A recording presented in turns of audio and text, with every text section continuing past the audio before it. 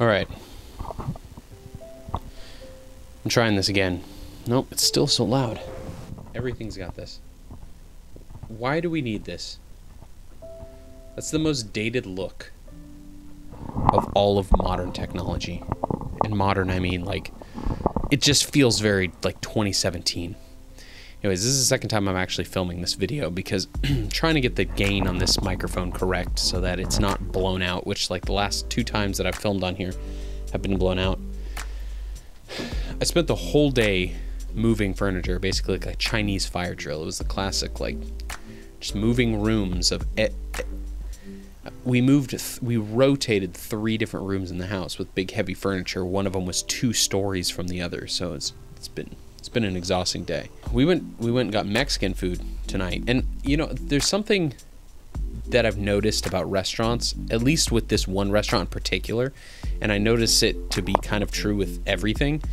But if you sit at the bar, you just get better service, because at least at the bar you are able to make eye contact with several people, whether it's the bartender or the bar back or another bartender. But like if you sit at a normal dining room restaurant, depending on the place, you could like go a long time before you see anybody. But at least at a bar, you can make eye contact and like signal to get something that you want. So I'm finding more and more, especially like in this post-COVID world where service is just not as good as it used to be. Maybe it's on the come up. I don't know. It just feels like we're living in a time where there's less good service than there used to be. Anyways, I always get, this is only for people who live in New Hampshire and know this area, but Milford, we have this place called Mi Jalisco's. I personally love it. Great Mexican restaurant. I always get the jumbo burrito with chicken. Comes with a big old sploosh of guacamole and a big old thing of sour cream, and I just pour that over. It's so good, but it's so filling. I am on, I haven't talked about it in a while, and I'll probably do an update, but I'm still doing the bulking grind, but it's going to be wrapping up here in the last week. I have some footage.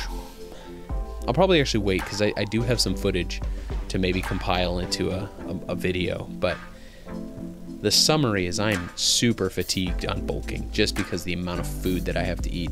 I'm so ready to start dieting again and like cutting down and just getting a little bit leaner. I've just been getting kind of fat. I mean, there's been muscle to come with it, but ultimately it's just tough. There's a lot of like body dysmorphia that's come with it. But it's been a good month.